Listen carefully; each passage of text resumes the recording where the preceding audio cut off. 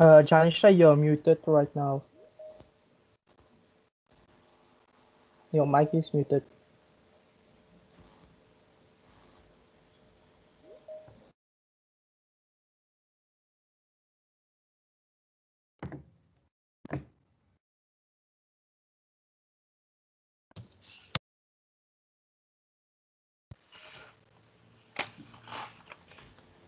I think there's a connection problem at Janisha's place. Uh, I'll welcome you all for this webinar. So we will wait for Janisha to come back. Maybe there's a connection problem at her place.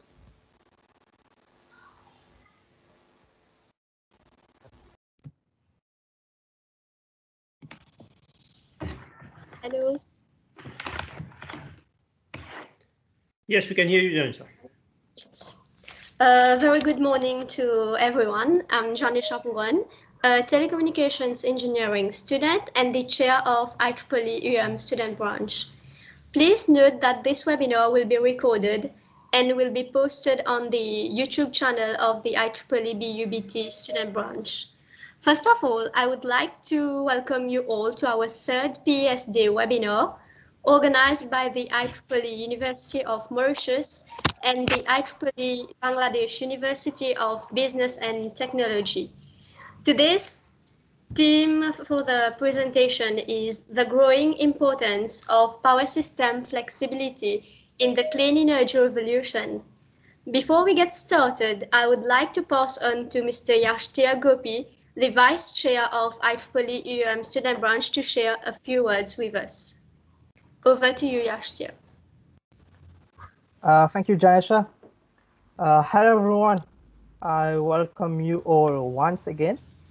And we are glad today to have attendees from both Mauritius and Bangladesh.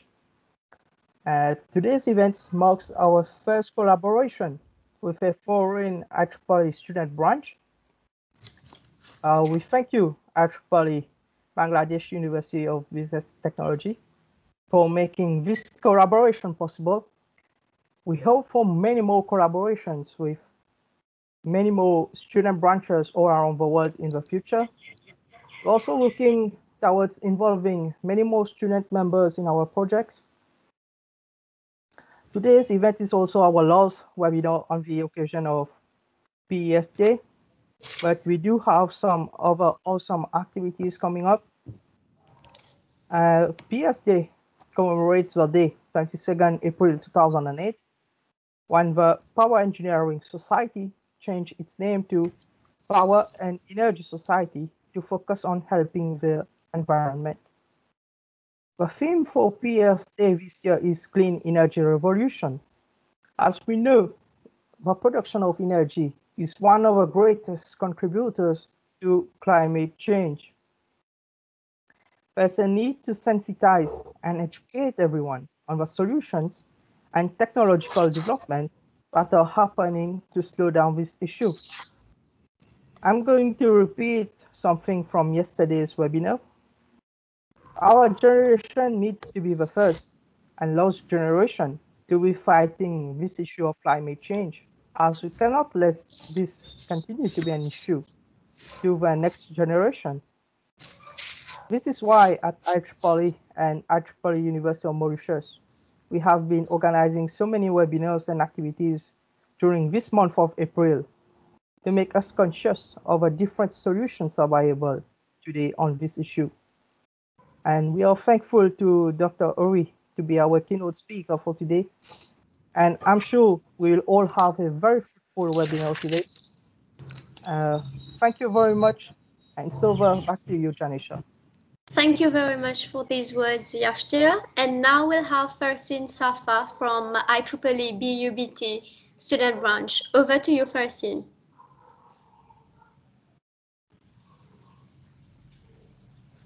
Farsin, are you here?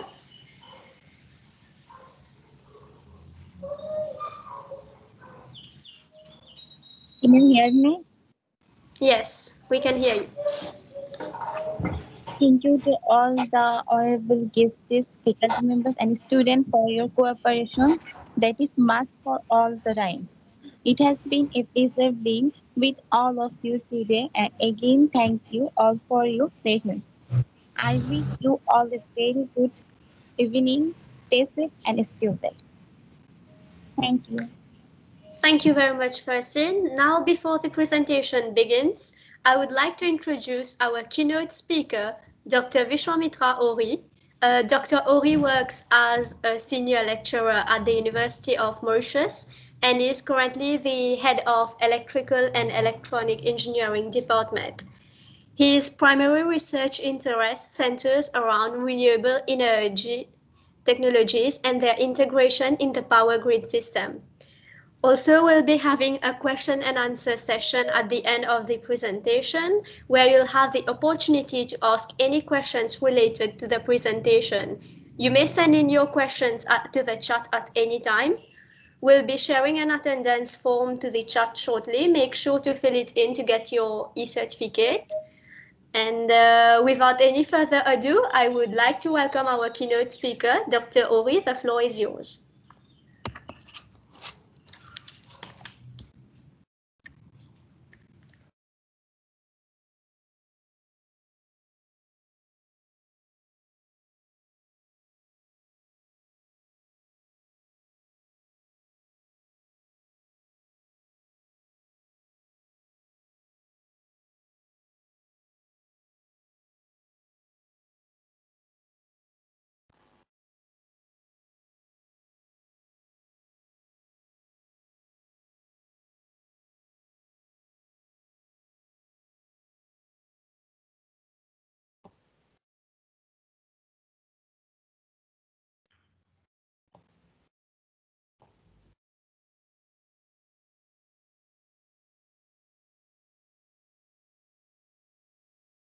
Dr. Oree.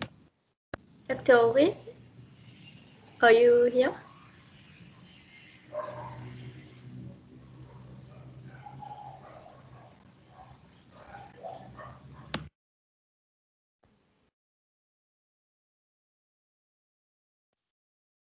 All right, we'll Hello, wait can you hear for. me? Yes, yes, sir. Can you hear me? Yes. Right. Yes, sir. Okay. Yes. I think someone muted my microphone, so it wasn't me. So please, can you check whether everything is okay? So then I'm missed out, right? Okay. Yes, So it's good. it's okay, right? Yes. Okay. So again, thank you, Miss Pruan. So it's my pleasure to be in your midst today, and I would like to thank the student branches of IEEE Mauritius and Bangladesh sections for having kindly invited me to give a talk, right? So as you know, Yashti briefed you about the theme of the PES Day this year, Clean Energy Revolution.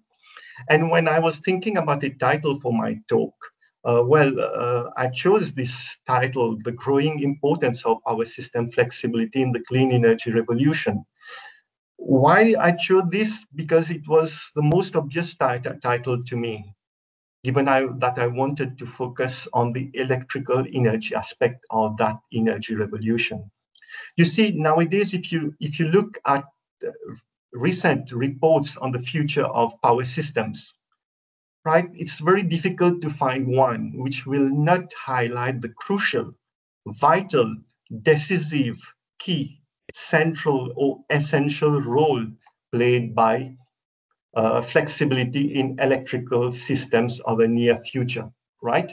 So in this slide, I'm just showing you some excerpts from some headlines, if you want, from some of the recent reports on the future of the power systems. And you will see that the adjectives used may change, but the place of flexibility in the clean energy revolution is clear. So this provides the rationale behind me choosing such a title. So in this presentation, first of all, my objective is to give you a brief overview of power system flexibility and its importance in the grid, right? So to start with, I'll just elaborate on some of the problems posed by the integration of variable renewable energy resources, VRES, in the grid. Then I will try to explain how these problems escalate as the share of VRES in the power grid increase. Then we will see a definition of power system flexibility and how it can be given, how you can get sources of power system flexibility on the grid.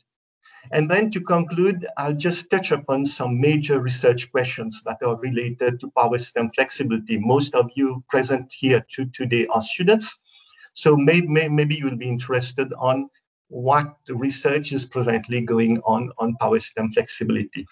Now, another thing is that given I know that many first year and second year students are in the audience today, so I'm going to try to keep it as basic as possible, right? So I'm going to start from the basics and then grow and then go forward. Good. So to start with, let's have a look at the Paris Agreement. It's also known as the Paris Climate Accord, or sometimes as the COP21 Accord. So this is an agreement among the leaders of over 180 countries to reduce greenhouse gas emissions and to limit the global temperature increase to below 2 degrees Celsius, right, by the year of 2100. So many countries have already signaled their intent to achieve this target. And for this, they have targeted to get net zero carbon emissions by 2050. They have also decided, they have set targets for 50% reduction in their total energy demand by 2050 with respect to the levels they were at in the year 2010, and also to decarbonize the electricity supply, right? So, which means that if we want to constrain the global temperature rise below 2 degrees Celsius, right, it will require the global energy system to undergo a comprehensive transformation from one that was largely based upon fossil fuels to one that is dominated by renewable energy sources. So in this context of reaching this 2 degrees centigrade, keep the temperature within that limit, right? The International Renewable Energy Agency, also known as IRENA, has drawn a scenario for electricity generation, right?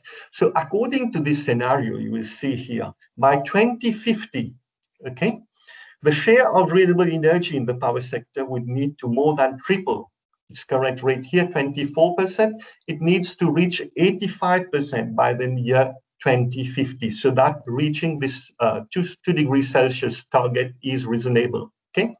Out of this 85%, 36% of the total global electricity generated will be expected to come from wind energy, and around 22% from solar PV, as shown here, right? So this scenario, it implies that many countries will need to gradually transform their power system so that solar and wind will become the backbone of their electricity supply by 2050. So when we see this, the question that comes to our mind is the following, if there are so many plans set by countries to significantly increase the share of renewable energy, such as PV solar or wind in their power grid, why are things moving so slowly? Why are we not moving faster? If you asked such a question to power system experts 20 years ago, they would surely say that PV solar and wind, they are too expensive as compared to fossil fuels. However, nowadays, solar PV and wind are cost competitive with those conventional energy sources in many regions of the world. So then, what really is the problem? In fact, the problem comes from the characteristics of what we call variable renewable energy resources, or sometimes we call them intermittent renewable energy sources. They differ considerably from that of conventional sources. When I say conventional sources, I mean fossil fuels, right? So let's look at the functioning of the power system, right? The main objective of the power system has always been to generate enough electricity in order to match the demand at all times. They say in the jargon, we need to keep the lights on all the time, okay? So on the left side of the balance, you will see all the generation resources that you know you will have nuclear power plants, you will have coal power plants, heavy oil-driven power plants, you will have geothermal power plants, PV, solar, and so on. So all these power plants that will ensure the supply. And on the right side, you are going to have the electricity consumers that we usually group under domestic, industrial, and commercial categories. The thing is that electricity demand changes over the course of the day. So therefore, suppliers need to generate more electricity when demand is high, and then they need to generate less electricity when demand is low. So that's the simple equation. So let's have a brief overview of how power systems traditionally operate. When I say traditionally, I mean before the coming in of variable renewable energy resources in the grid, right?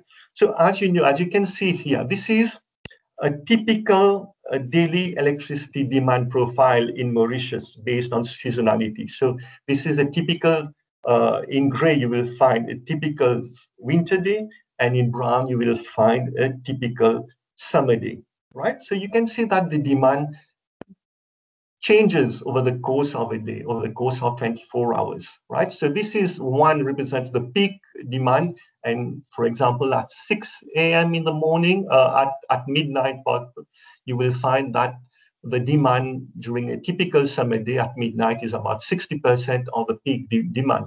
So then it will decrease at night, and during the morning, as people wake up, switch on their lights, switch on appliances, the demand will increase, right? Offices start to open, it increases, AC and so on operate, it's going to increase. And then as offices start to close in the evening, the demand will decrease.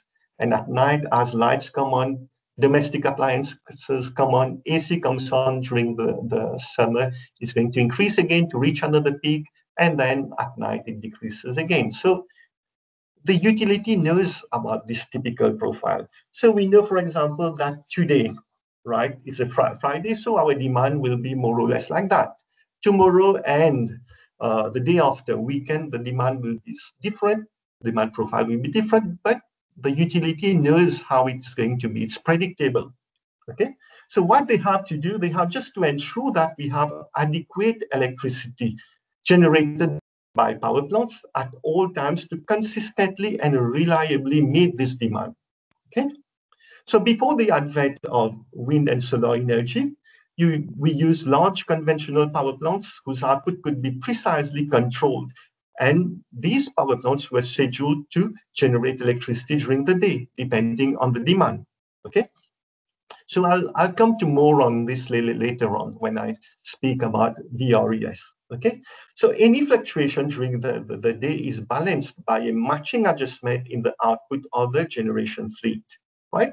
And since they are predictable, it's quite easy, relatively easy for the power plant operator to actually schedule the operation of the power of the generators, right?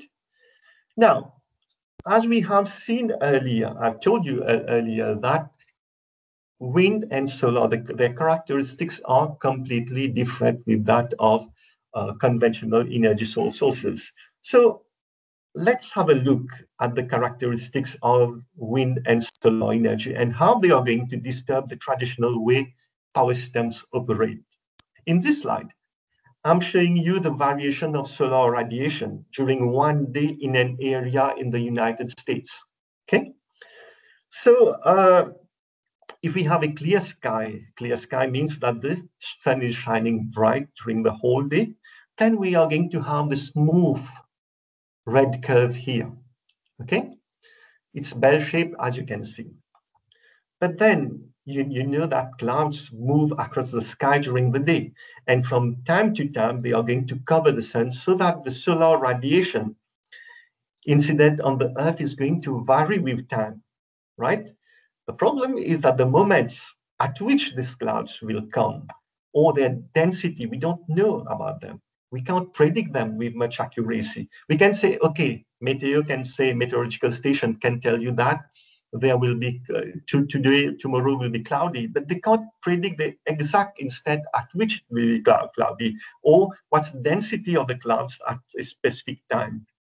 It's the same thing for wind energy, where the wind speed, the wind intensity, and the direction of the wind is going to change frequently. So the output of the solar PV panels and the wind turbines are going to be highly unpredictable. This is why we refer to them as intermittent or variable renewable energy sources. Okay, intermittent means, right, limited control on their electrical output, and we cannot predict them with accuracy in advance. Of course, there are a lot of research that is being done in view of improving the forecast of solar and wind power, but the errors are quite large, right? More so when we try to predict 24 hours ahead or more, right? So in using solar and wind energy, we are introducing uncertainty on the generation side of the balance, right? Of the demand-supply balance. Earlier, we saw that our traditional power systems are used to manipulating variation on the demand side. Now the intermittency, the variations are going to come on the supply side as well, and they are going to be more pronounced. Okay, so so what does it mean on the generation side now? The generation side means that it entails that we are moving from a stable and controllable supply to a more uncontrollable and less predictable supply. Okay. Now let's have a look at another figure, right? So this figure shows, okay, the total electricity demand on a power system, right, in the United States during a 1 week period. So during 7 days, this is the total load shown in yellow here, the total demand, electricity demand for that power system during 1 whole week. So you can see every day you have, it's quite predictable. The total electricity demand is quite predictable. Every day you get 2 peaks, right? So it's quite more or less the same nearly every day. Of course, there are small changes, but they are more or less the same. Okay, now if you look in green here, green is the amount of wind energy that is being produced by this power system, right? So you will see at times, right, wind energy is nearly 40% of the total electricity demand. Here it's 5 units, the total demand is about 12 units, 12.5 units. So it's about nearly 40%. So it's quite a big amount of wind energy that they are placing on the grid here.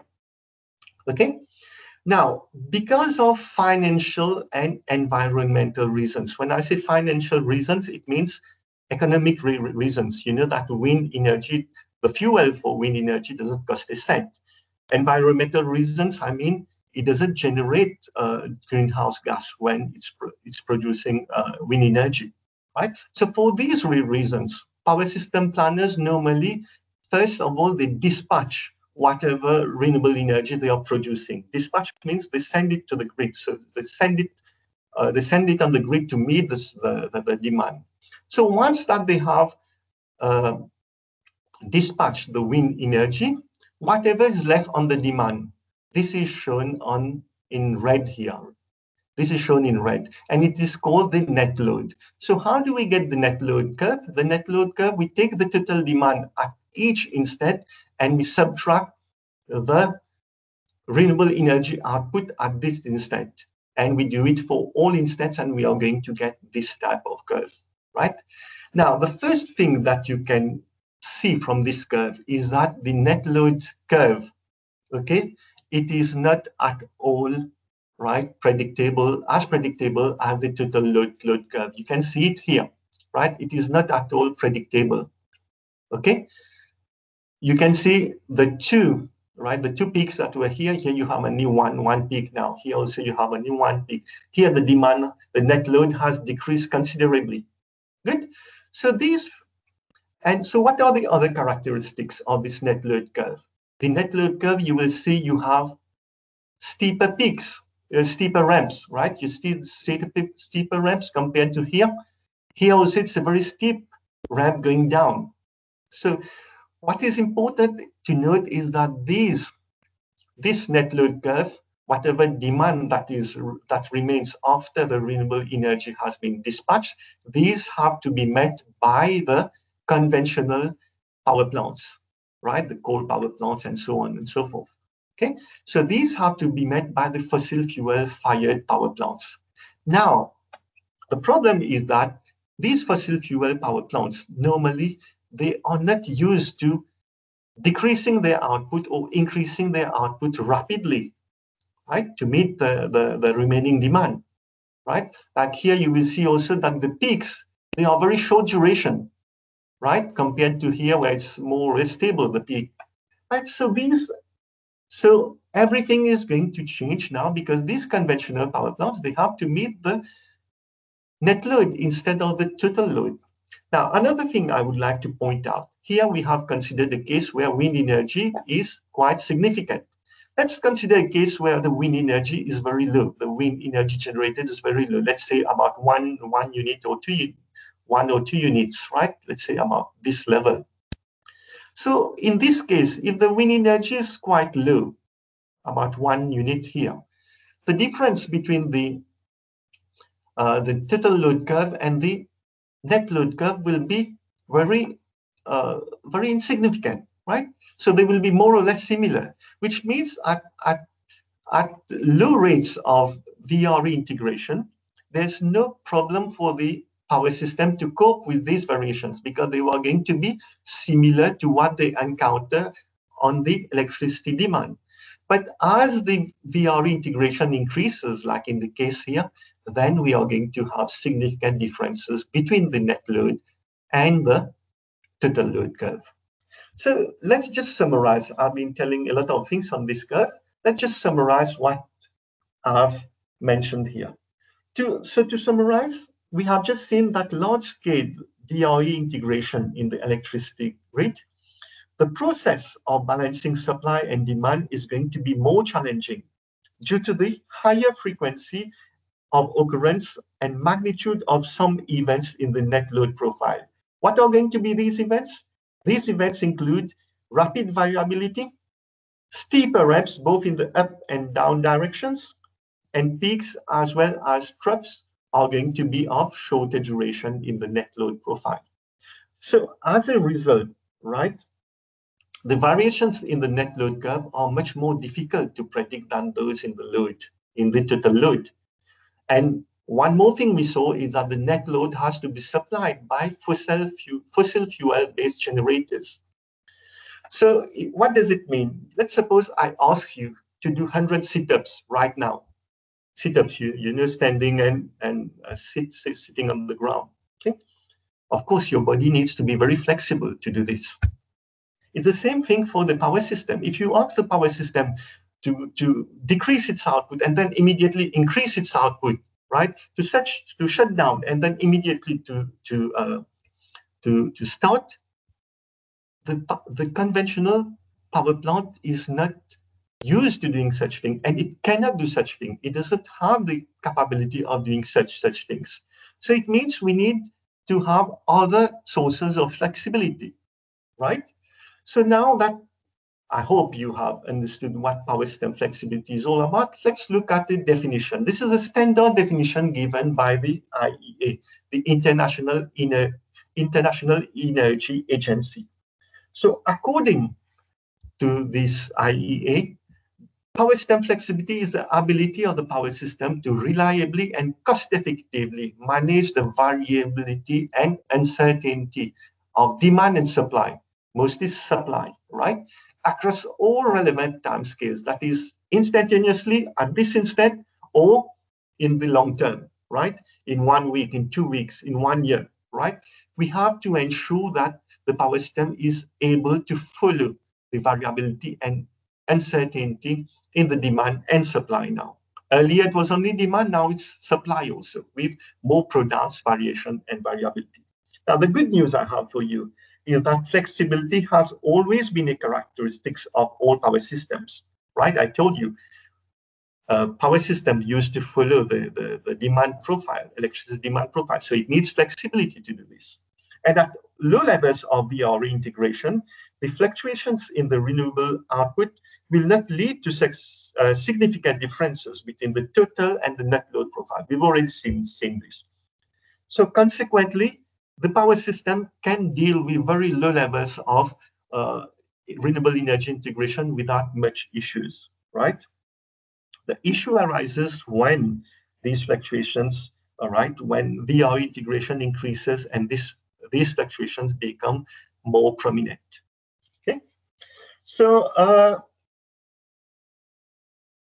up to now, okay, we have seen that as VR integration increases, right, the challenges to power system stability are going to increase, right? So the question that you might be asking yourself at this stage is how much flexibility, how much more flexibility are we going to need?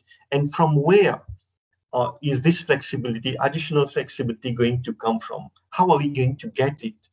This is exactly what we are going to look at in the remainder of this talk, right?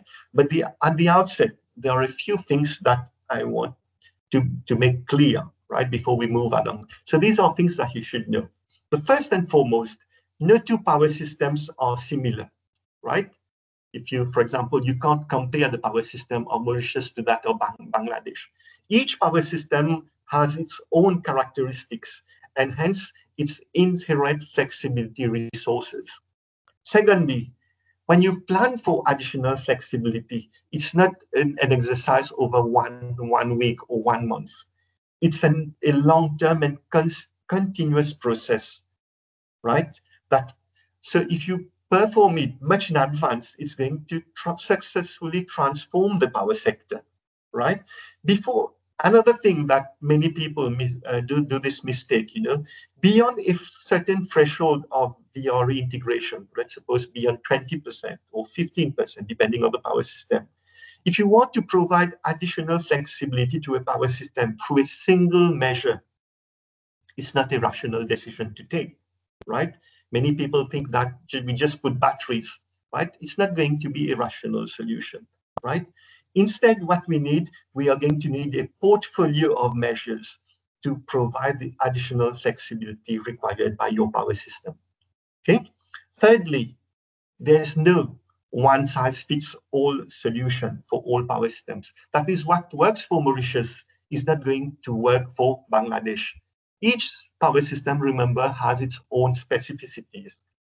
Once we know that a power system requires more flexibility, right, then we need to determine the best mix of flexibility solutions from an operational, economic planning perspective. There are tools that allow us to do this, right? So you should be able to use the proper tools.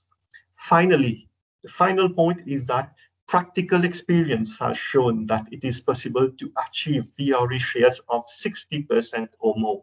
Countries have achieved it. I'm going to show you in the next slide, right? Without many issues, but of course they have planned. It's not something that came overnight. They have planned it for over more than 40 years. Good. So in this slide, right, what I'm trying to show you is that the International Energy Agency has developed a framework to categorize different phases of VRE integration that will capture the impacts that VRE may have on the power system, right? And also the integration issues, the grid integration issues. So as you can see, the integration of VRE has been categorized into 6 different phases.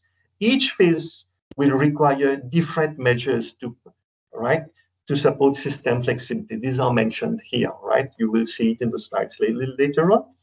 So, for example, the phase 1 and 2 are initial stages where you have only minor VR integration.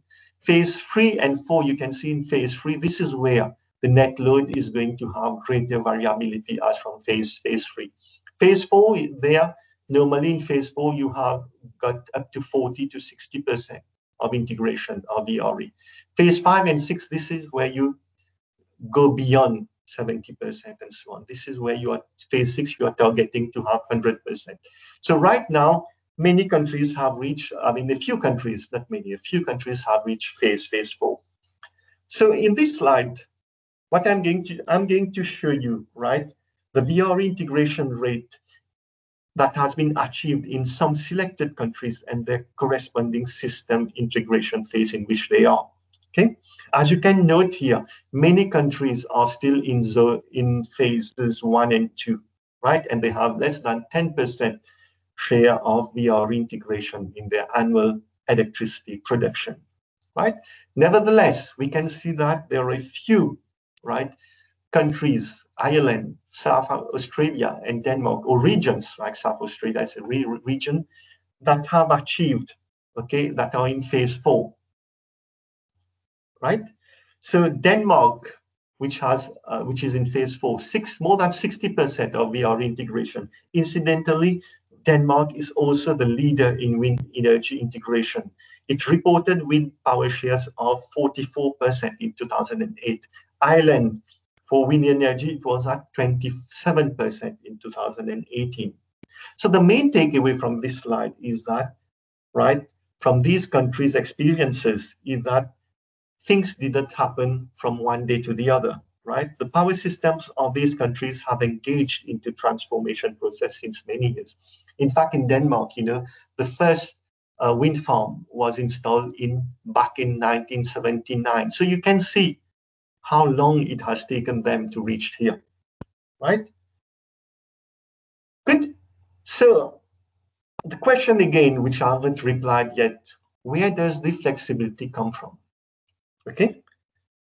Several options, in fact, are available to scale up the power system flexibility. The most popular ones are mentioned here, right? You will see dispatchable power plants. These are the power plants I was talking to you, the coal, the nuclear power plants, and so on. Energy storage, transmission reinforcement, demand-side management, electric vehicles.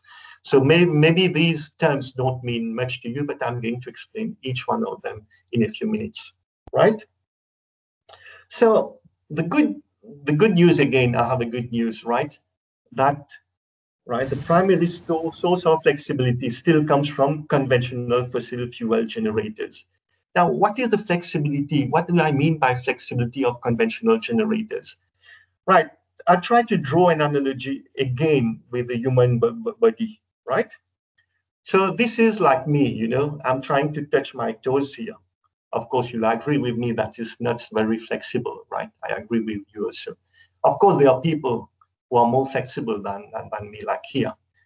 And then, you know, you have people who can do this, right? People can do this. So you can imagine differences in flexibility in the human body. So just like our bodies have different degrees of flexibility, generating units based on different technologies also have different degrees of flexibility. So how do you actually quantify, evaluate the extent of flexibility provided by conventional generators? Well, you have several technical characteristics that allow you to quantify, right, the flexibility in a conventional generation unit. I've just mentioned the main ones here, right? First of all, you have the operational range of a generator, right? You know that a generator is designed to produce electricity within a certain operational range under normal operating conditions, right? It's bounded by its maximum capacity, Pmax, under normal operating conditions, and its minimum stable generation level, Pmin, right? Pmin is not zero. For a coal power plant, for example, Pmin is about 40% of Pmax, meaning that if you have a coal plant about 100 megawatts, Pmin can be about 40 or 50 megawatts, right? So it's not zero. So another thing is the startup and shutdown times. As I told you, as soon as you press the button, the generation unit doesn't start to produce electricity, and you can connect the output to the grid. Okay, what happens? It takes time from the turn-on time at which to the time at which the generator is synchronized with the grid. It's going to take a time. So to the time that the generator reaches its minimal generation level, Pmin, and is able to come on the grid, it's going to take hours in some cases, right? Similarly, the shutdown time also takes hours in many cases. You can see once you decide to shut off the generation unit, right? It has to come to PMIN first, and then from PMIN to zero, it will take some time. Okay, so the shorter the startup and shutdown times of the generator, the more flexible the units is going to be, because it will be able to provide power on shorter notice. You have also the ramp up and ramp down times. So these basically, they indicate the average rate at which a generation unit can increase its output or decrease its output respectively. And it's all normally given in terms of megawatts per hour. That is, in an hour, by how many megawatts can it increase its output or decrease its output, right? So when more VRE comes into the grid, you need conventional generating units that have high ramp up and ramp down rates so that they can follow quickly, right, reliably, the fluctuations. And then you have the minimum up and minimum down times. What these mean? When you switch off a generator, the generator has been switched off. You cannot, you should not normally switch it on immediately afterwards, right? This is for economic reasons, right? So in the case of a nuclear power plant, this can take days. You have to wait days before you can switch on it again. So this is the minimum downtime time. And then you have the minimum uptime. It means that when you switch on a generator, it has reached its PMIN and it's connected to the grid. You should not normally switch it off immediately, right? You should let it generate electricity for a certain amount of time, for some hours, because this is done in order to ensure that the operating cost and maintenance costs associated with the startup can be recovered, okay? So all these are constraints that limit the flexibility of conventional generators. So right now, you should have understood that we cannot switch on off generators, just increase the level, the output level, decrease it whenever we want. These are technical constraints, right, that we have to abide to. So let's go back to you remember I showed you how traditionally the power system was meeting the supply, okay? This is how it was meeting the supply, right? Now you will see that I've divided the supply into three colors now, okay? So now what we have the base load, the intermediate load, and the peaking load, right? So traditionally, right, the power system is planned to meet electricity demand by stacking power plants. That is, just putting on power plants one after the other to meet the demand at a specific time. So you can okay. So the lowest blue layer that you are going to see here is what we call base load units. This consists of normally, heavy oil, coal, or nuclear power plants, right? And they have low operational costs, which means that you can say they'll run at constant output and they run almost continuously. So these type of baseload power plants, right?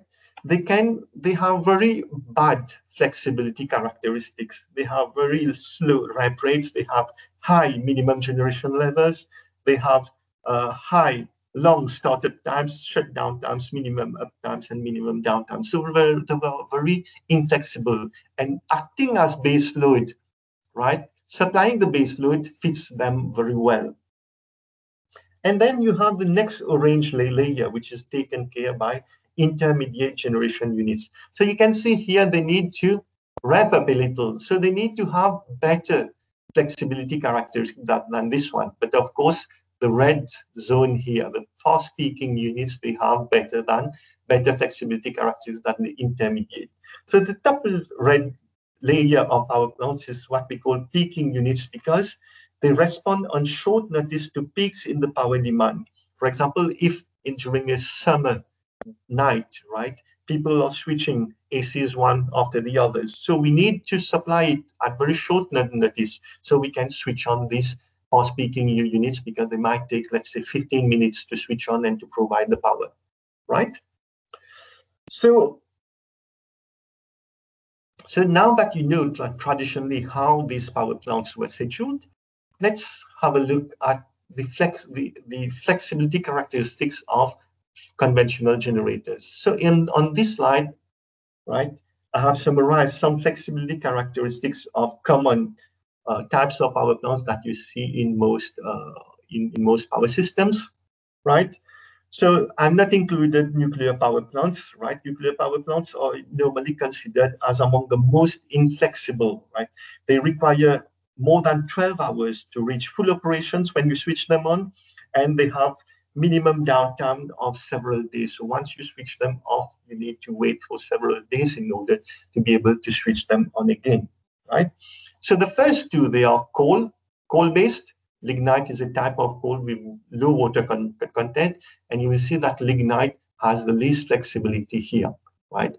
It can ramp only 2 to 4% of its, okay, the ramp rate is only 2 to 4% of its Pmax, right?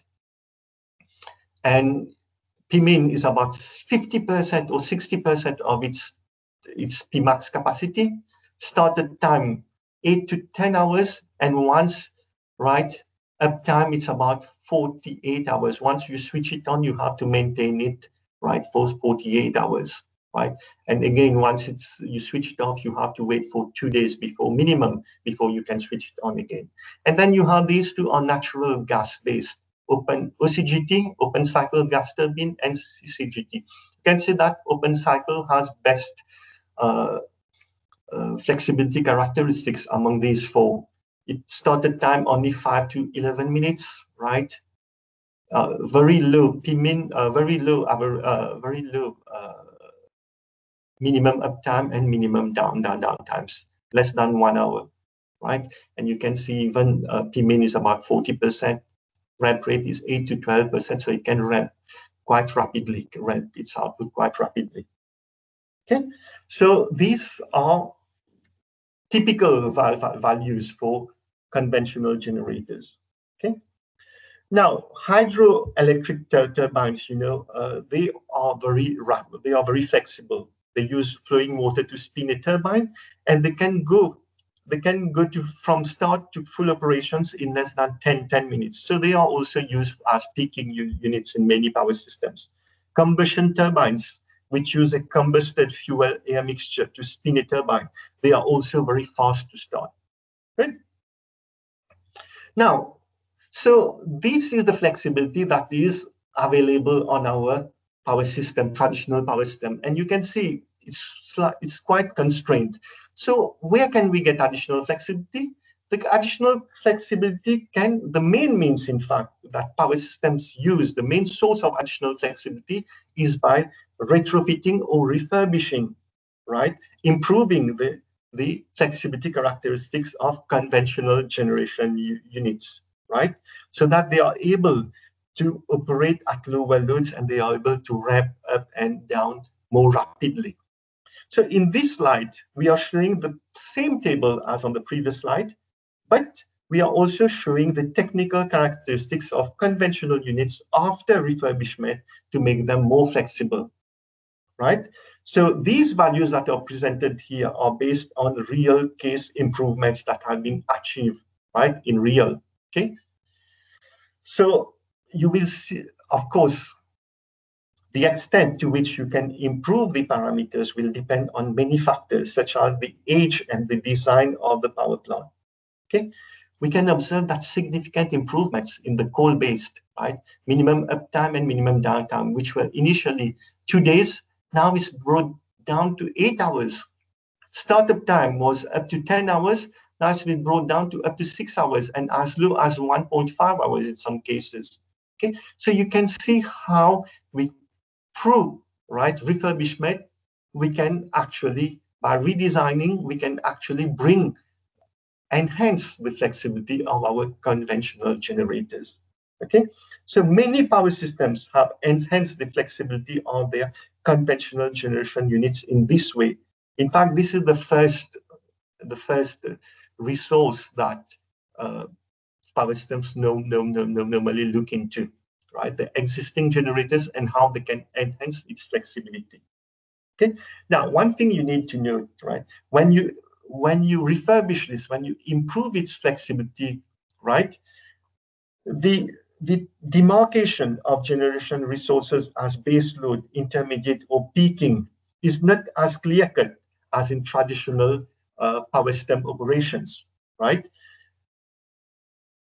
Why is it not so? Because now the base load, right, the base load units, they are able to ramp up and ramp down more rapidly. Their minimum up down times have changed, so they are able to follow loads now. Okay, so traditional base load units rarely operate at constant output now because they are rather required to ramp their outputs more often within their technical limits, of course, to meet the net load variations. Now, I gave you a remarkable example. You remember I told you a few minutes ago, right, that nuclear plants are widely regarded as the least, if not the least, flexible generation technology. Well, you'll be surprised to know that in France, EDF, you know, France Électricité de France, EDF is the national electricity utility there. They have started working on making their nuclear plants more flexible as early as in the 1980s. And today they report, nowadays they report that if 1,300 megawatt reactor, nuclear reactor, can increase or decrease its output by 900 megawatts in about 30 minutes. That's remarkable. 900 megawatts increase or decrease within 30 minutes. And that's not everything. An average of 2 out of 3 nuclear reactors available in their power plants, right, power system, they are used not for base load, but they are also used for load variations. So this demystifies the misconception that we presently have that nuclear plants cannot follow load or they are inflexible base load sources of power. But as you see, it has taken many years to reach this stage. Another source of flexibility, common source of flexibility, is energy storage. So it has the potential of adding much needed capacity in times of need. So it is able to ensure that there will always be power available to meet peak requirements. So it is able to manage short-term variability in the system by providing generation capacity at short notice, very short notice, and it has incredible flexibility. Okay, so unlike conventional generation units, energy storage has no minimum load, meaning it can operate at very low loads, right? And it has zero direct emissions. By direct emissions, I mean that it doesn't need to emit greenhouse gas. It doesn't emit greenhouse gas during its use. It can also be located nearly anywhere. In the case of battery storage, of course, right? You have others like hydro that cannot be located anywhere. Now, another thing is when we speak of energy storage, many people think immediately about battery storage, you know, battery energy storage system, what we normally term as BESS, right? BSS. And many people also think that battery storage is the holy grail to solving the flexibility deficit in power system. That's the ultimate solution, right? But however, you will be surprised to learn that according to the International Energy Agency, out of 140 gigawatts of grid-connected energy storage, right, presently, over 90% of that is PERP storage hydroelectricity. I'm going to explain what it means. PERP storage hydroelectricity. So battery storage represents less than 10% presently. Okay, so having said this, let's have a look at key grid energy storage technologies presently available. Of course, you have batteries, which I've mentioned. You have different types and different technologies. Lithium-ion are the most common. You also have sodium-sulfur, lead-acid, and flow batteries. Nowadays, they are also testing nanowire battery technology in labs. Different battery technologies, okay, these different battery technologies I've just mentioned, they are going to differ, they're going to vary in terms of energy density, power performance, lifetime charging capabilities, cost and so on. But it's interesting to note that lithium-ion batteries, their price have decreased by over 80% during the last 10 years, even though some countries still consider it as being too expensive, right? Then you have pumped hydroelectric storage, which, as I mentioned, this is the most common right now. What it implies is that during times where you have excess renewable energy generation, you can use this excess renewable energy to pump water from a low reservoir to a higher reservoir. And then in times of high demand, right, you just release the water, and through gravity, the water is going to turn a turbine to generate electricity. Okay, that's quite ingenious, and it's not difficult to implement. Of course, you need to have the correct topology of land. Then you have thermal storage, you have compressed air energy storage. So compressed air energy storage, here you compress air and store it in an underground place, like a cavern, until when you need it, then you just heat it a little and it's going to expand. And this expansion will be able to rotate a turbine, spin a turbine to generate electricity. Thermal storage, more or less the same thing, except that here you capture heat and store it in medium like water, molten salts, or other types of working fluids for later use in generating electricity. Hydrogen cells, I think you already know. Flywheels, you store electrical energy as kinetic energy by spinning a motor in a frictionless enclosure. And then you release this energy whenever you need it. Now, nowadays, a lot of work is being done on supercapacitors. I'm sure you've heard of supercapacitors. These are capacitors that have very high capacitance values, but with lower voltage limits. They have many benefits, like they are very fast to charge, much faster than batteries, and they have longer lifetime than batteries. The problem is that they are cumbersome. Now, many of the technologies, mainly the last ones that I have mentioned, right, they are still in their infancy, meaning that they are being developed in labs or as pilot projects. So only time is going to tell us whether they will be commercially available. Okay, we don't know for the time being. So just a last word, right? A final word on battery storage. So in this slide, you can see the percentage of new installed capacity, storage capacity between 2011 and 2016, except for pumped hydro storage, which hasn't been shown here, right? So clearly you can see that lithium ion, shown in brown here, are leading the way amongst technologies other than pumped hydro. It accounted for nearly 85%, right, of new installed capacity, if we don't consider pumped hydro. So I'm sure that the sharp decline in price in recent years is surely for something here, right? Supercapacitors, very okay, it's still in infancy, as I said. Good. So another source of flexibility is demand-side management. Now, while the previously mentioned measures, they were implemented on the supply side, batteries, conventional generators, and so on. They were on the supply side. DSM, this, as the name itself implies, it is on the demand side, not on the supply side, demand side. So what they consist of, they just consist of reducing, you want to reduce the peak load. Let's suppose during the night you have the peak load, so you take some of the load and you bring it to the morning, okay, where there is less load, okay? Or you can shift, that is shifting the electricity demand from one period to another, okay? So some concrete examples that I'm going to give you. In Texas, USA, right, the electrical utility there has allowed up to 25% of its load resources, mostly consisting of customers from the industrial sector. They have been allowed to participate in what they call a responsive reserve service. So these customers, they can quickly respond to any request from the power system operator and help balance the power system. So they can decrease their consumption, or they can increase it depending on what the power system requires. Okay. In France, the majority of households have what we call time of use tariffs.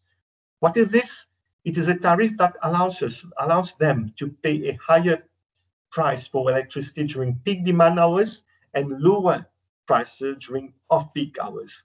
Now, they have noticed that such a tariff have given them incentives to use high wattage appliances like electric water heaters during off-peak hours, right? Now, it is estimated there are about 13 million electric water heaters in France, and this corresponds to about 8 gigawatts of load.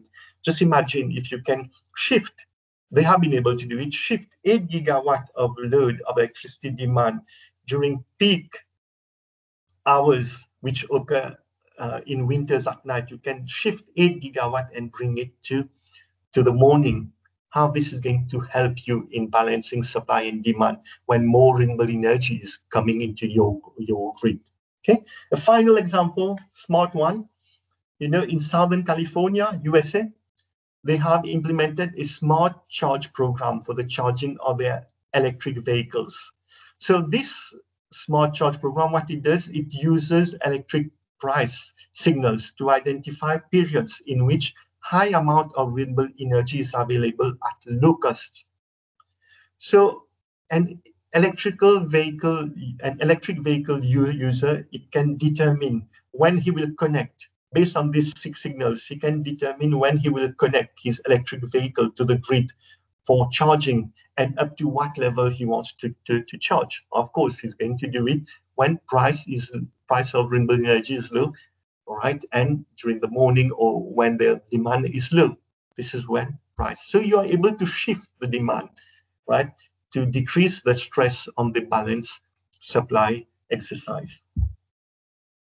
Okay. Now, a last last resource of flexibility in power systems. Now, this is going to apply. It doesn't apply to any countries like Mauritius, not applicable, but it applies to countries which share borders or to countries with multiple states, each having their own system operators, right? So a power system that is interconnected with those of neighboring regions, states, or countries has the potential to respond to fluctuation in its net load by tapping into the flexible resources of neighboring networks.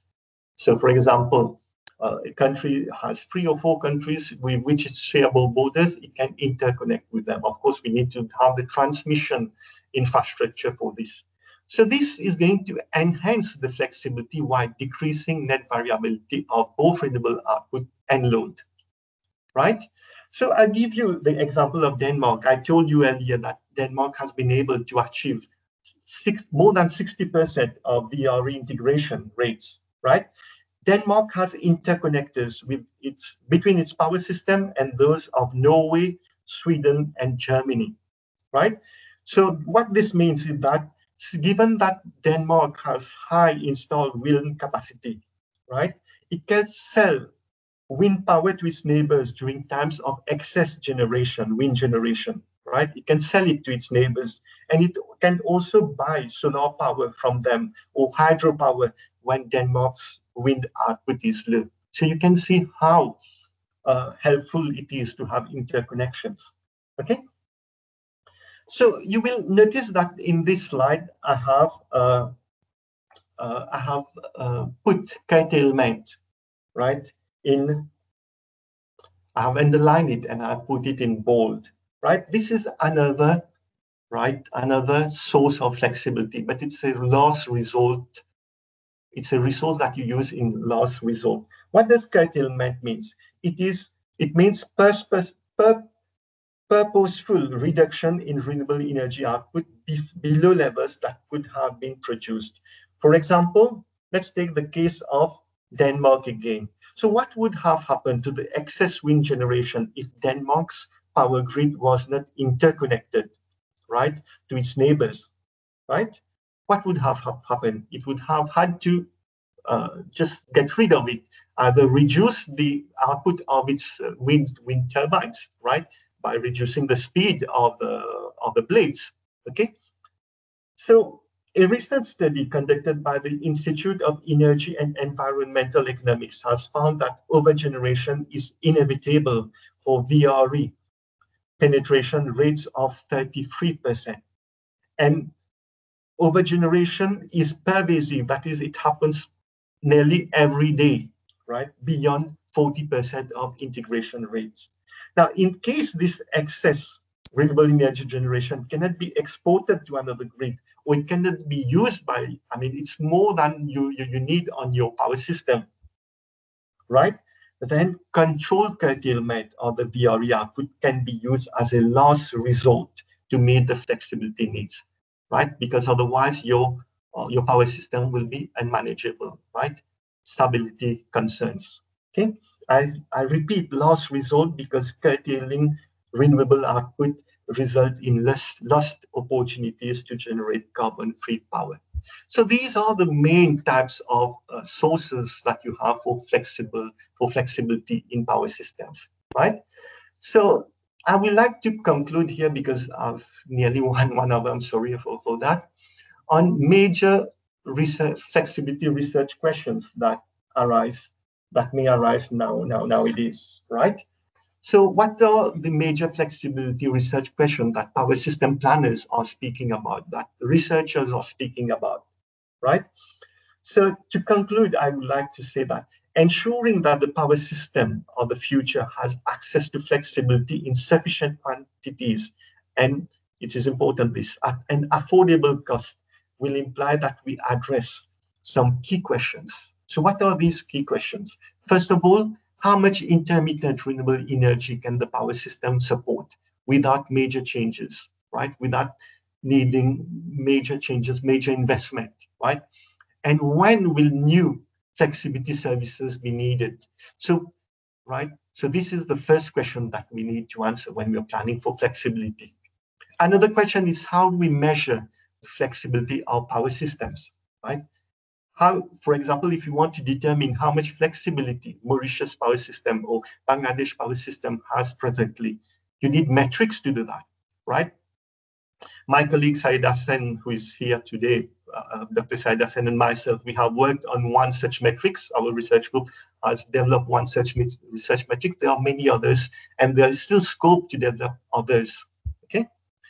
What flexibility services need to be replaced, and which one will need to be developed?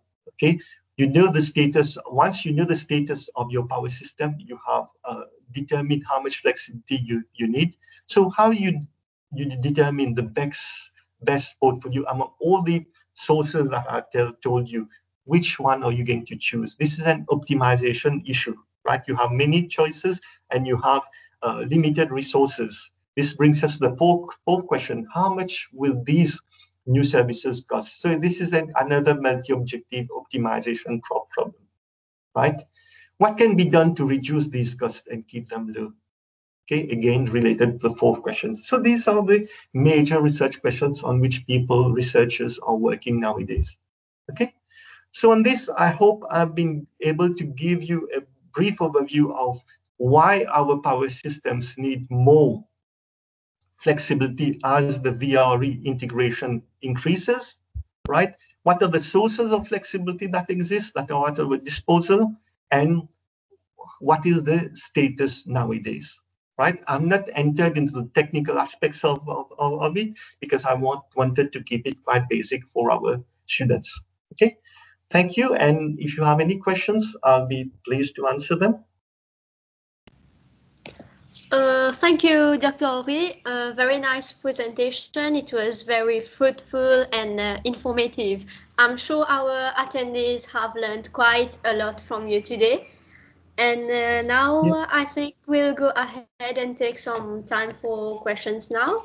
We already have a few questions from Tarun. We have, does the COVID-19 pandemic and lockdowns have an impact on the electricity production from both renewable and non-renewable energy sources? And if so, what has been made to overcome these issues?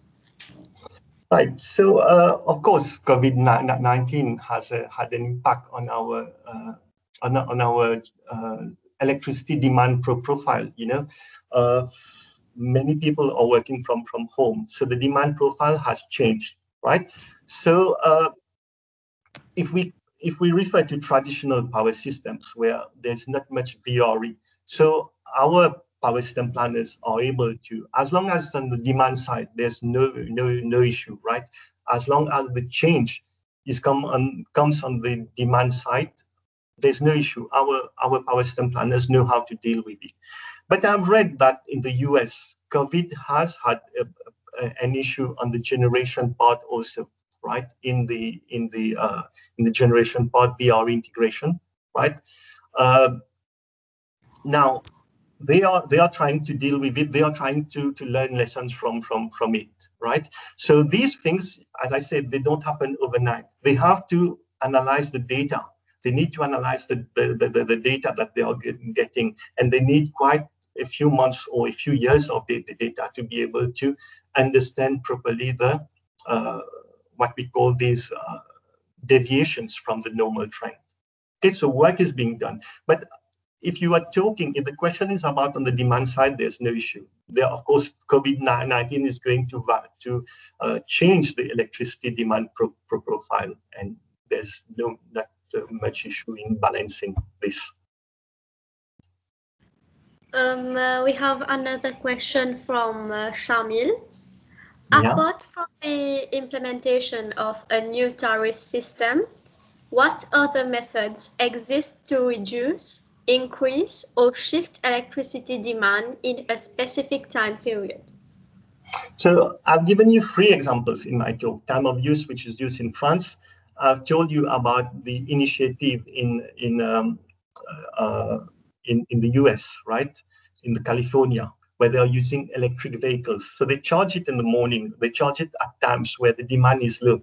And the batteries of the electric vehicles, they can also act as battery storage at night. So this is another way. So at night or at times where the energy demand is high, right? Then we can also use these batteries from EV to provide additional flexibility. Okay. Now we've seen another case, another example I gave you in my talk in Texas, where they are using industrial customers.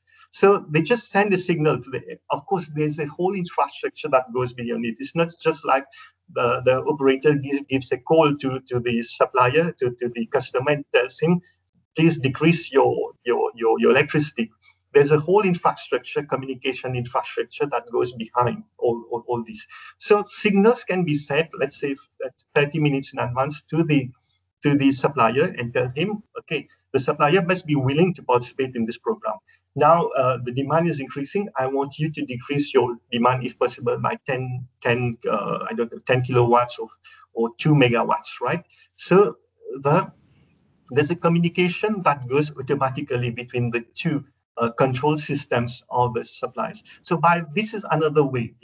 I told you they have implemented it in Texas, where up to 25% of customers, industrial customers, have accepted to participate in such a program. So they are willing to decrease their load when the operator wants it, and they are willing, of course, depending on their operational constraints also, right? So they are willing to increase or decrease. Unfortunately, I mean, we haven't had anything like time of tariff in Mauritius. I don't know if such is the case in Bangladesh, but there are other solutions, like I mentioned, apart from time of tariff. Thank you very much for this answer. We have another question from Feza Rana. What is the ideal percentage amount of energy storage with respect to production capacity of a power plant for good variability? Now, this brings me to the caution that I gave during my talk. There's no 2 power systems which are alike, right? If one power system has found, right, like they need, like Mauritius had just bought 18 megawatts of battery storage, right?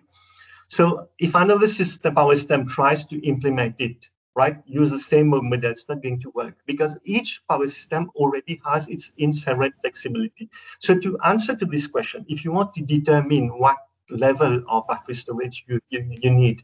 You have to first analyze what are the flexibility resources that you have presently in your conventional generation, right?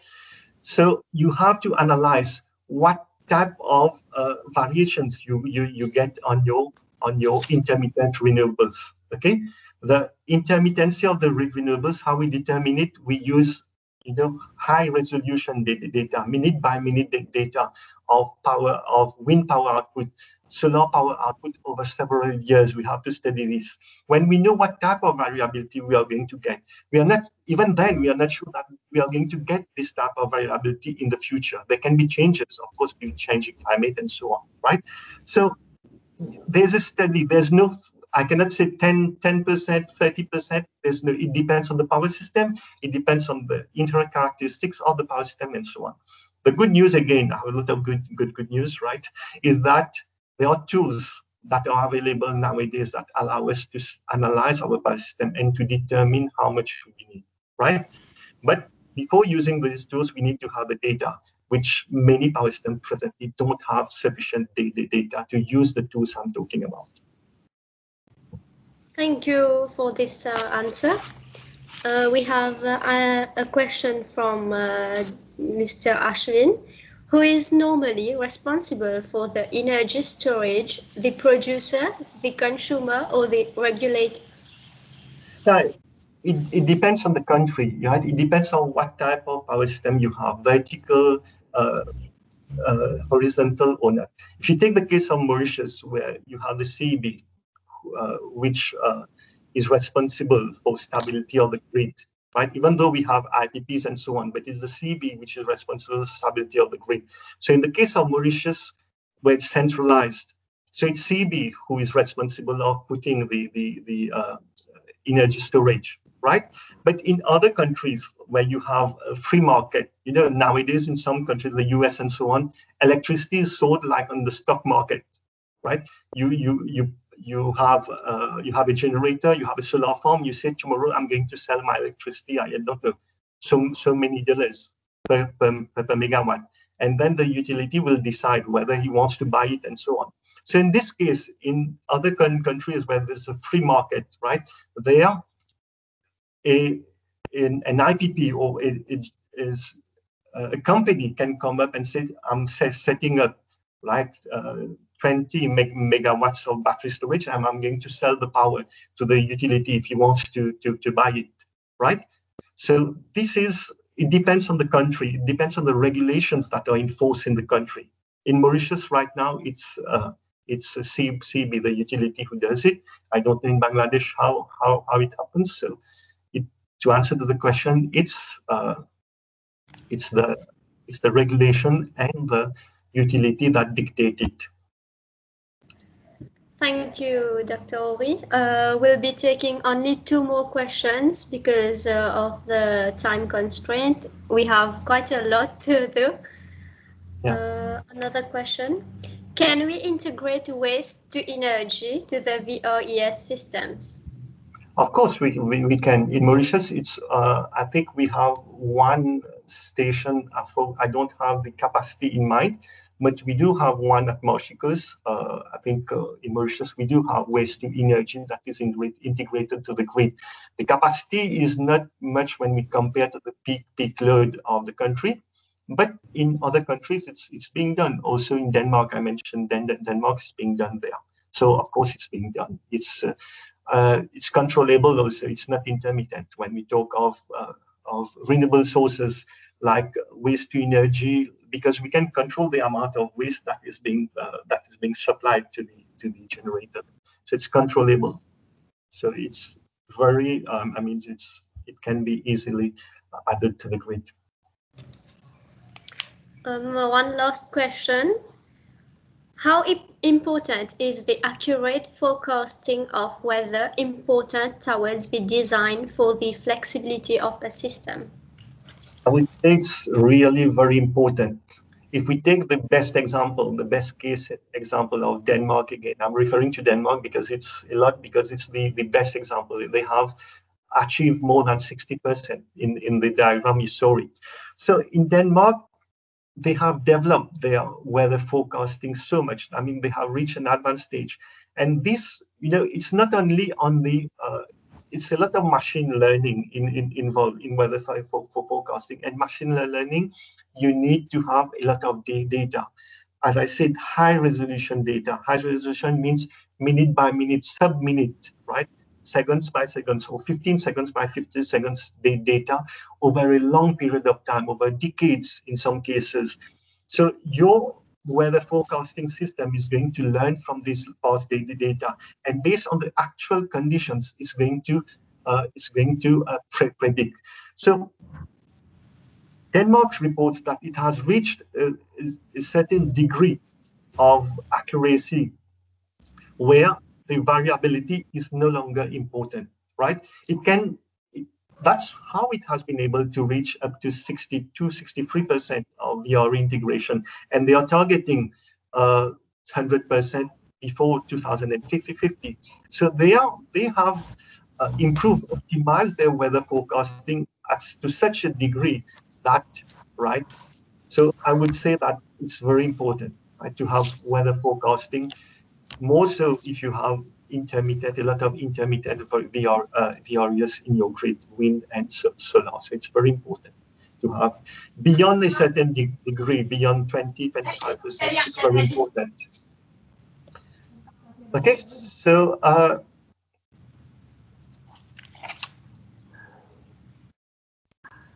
it looks like we have come to the end of our presentation. Thank you for your answers, which all has been spontaneous, and we really appreciate it. Is there anything else you wanted to add, Dr. Oree? Yeah, I would just like to thank all the participants today, right, from Bangladesh and from Mauritius, for your kind patience with me. And as you said, there are many questions. So you have my email address, right? If you want to send questions, please feel free. And for my students from the University of Mauritius, if you want more information, anytime you can send me a mail. We can discuss in my office, or we can arrange another Zoom meeting to discuss. So thank you very much for your attention, and hope I'll get another opportunity to talk about this. Thanks, Dr. Oree. That's it for today, everyone. We appreciate your presence, and we would like to thank everyone who made this webinar possible. Dr. Oree, Dr. Basu, Mr. Merdan, and the IEEE UM student branch team, the IEEE BUBT team.